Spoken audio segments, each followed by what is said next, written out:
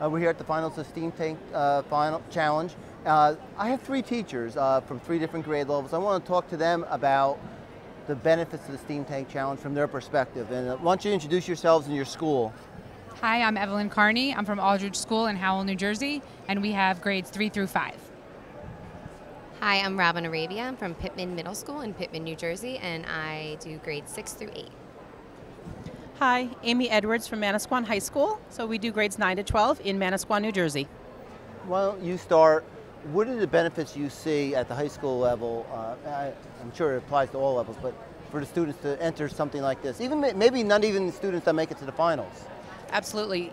It's an incredible process. The students self-identify a problem that they see, and it's individualized and personalized to them, and then they just take it and run with it, and they just discover all sorts of really creative solutions to their problems. They're working in groups of 2 to 5, so they all take on different roles, and then they pull in the technical mentors they need to really expand their projects and their worlds.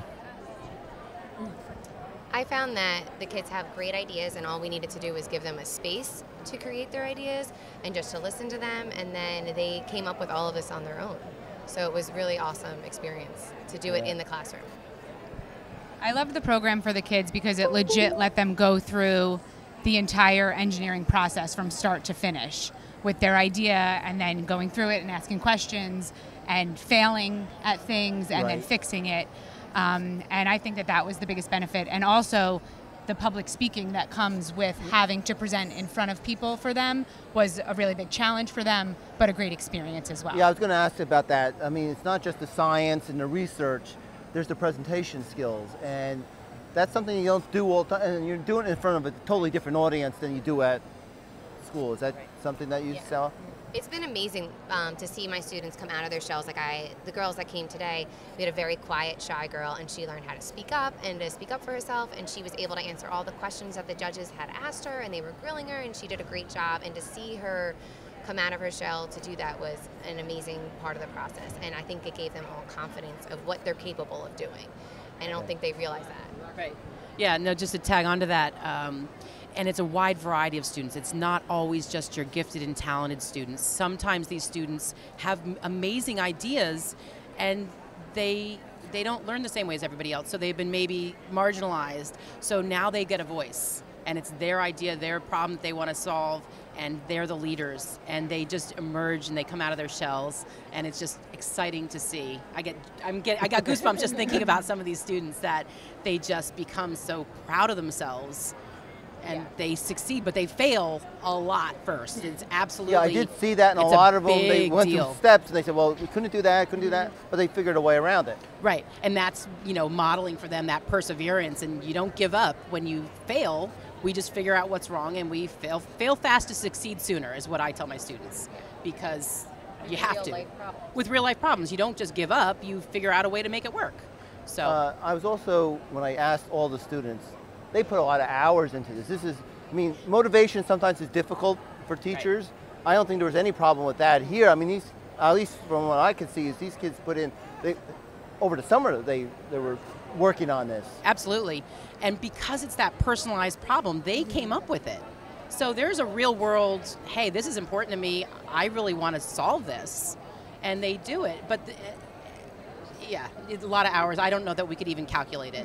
It's a lot. Oh, yeah. And I had one mom telling me how the boys were sleeping over her house and up to high school, 2 in the morning, like working on this project over the summer. And I didn't ask them to do that. They just did it on their own because they really wanted to figure it out before we came to the finals. Okay.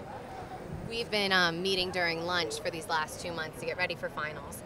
And it was never an issue for them to miss lunch because they wanted to do it. And I enjoyed missing my lunch to work with them because they were just like the best group, working on their ideas and working on their problems and brainstorming, and it was just like so much fun, and I never had to force them and like pull their teeth because they loved it, they owned it, and they're proud of it. We also met during lunch for the past couple of months, and they were just so motivated to do it, which was really nice to see. Would you recommend, well, let me ask one thing. It's nice to be in the finals. And I know that I saw you last year, so you're very happy and, and proud.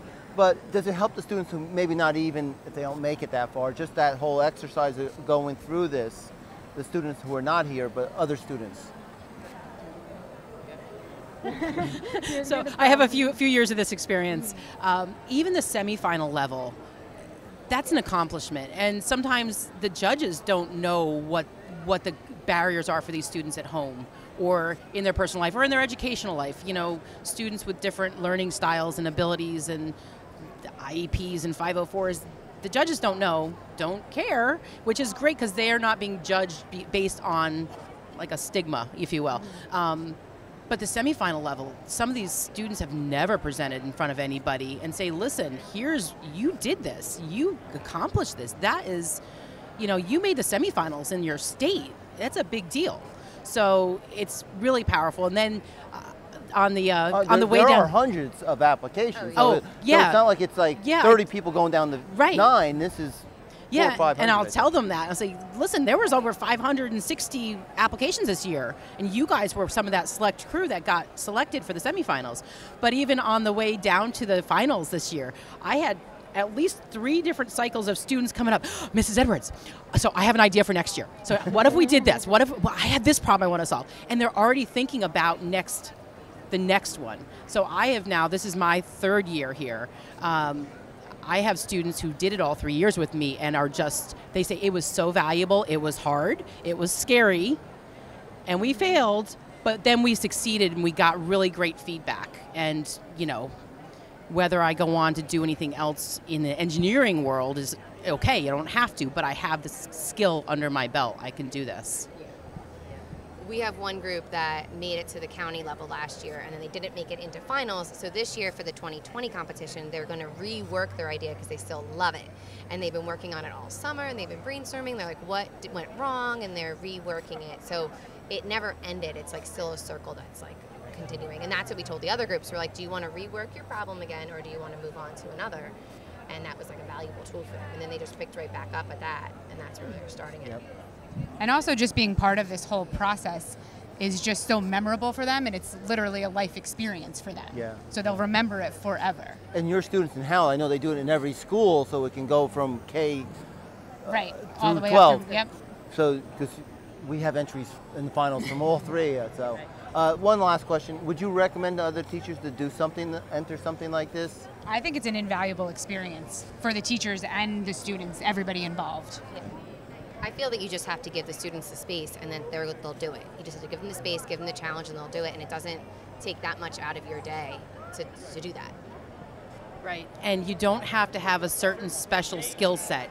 You're facilitating these students, so they need your enthusiasm and your support and your encouragement and your ability to ask them questions, but there's not one type of teacher that can do this. We're all different backgrounds of teachers. It's just that willingness to support these students as they dive into a subject really deeply. I mean, they look at it from all different, content areas, and they really they reference it later, and it's incredible what they do with these projects. Yeah, well, I have to say, it's my 2nd year coming to the finals. I'm always blown away by their ideas. I'm like, wow.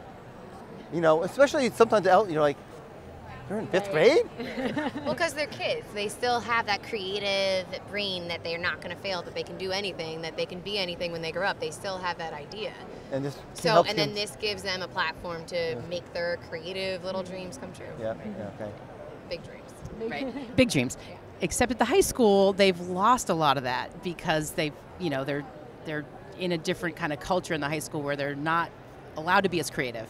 It's not valued as much, unfortunately. So it gives them a place to be creative, and all different types of kids just do such a great job with this program. It's, my program grew tremendously in 3 years. I went from 32 kids the first year, I'm up to 121 this year. Wow. But I went from 3 girls to 78 girls. So I was able to build that. I did notice the change this year that there were more female students. I did notice that. Well, in my research myself, I realized that most women, if they're going to go into engineering, do biomedical or environmental engineering. So I looked at my school and I said, well, where are those students in our school? Well, they're all in our Academy of Health Careers classes. So I partnered with our Academy of Health Careers court director to pull her students into this, and they like it because it's a different way of thinking that they aren't used to thinking about, or thinking about a problem that way. So it becomes just an invaluable different tool set, and presentation-wise, tremendously valuable when they go out into the workforce. They are getting accolades and scholarships at the high school level. They're getting scholarships and job internships based on their participation in STEAM Tank. Wow. So I have to say, I'm going to end on this.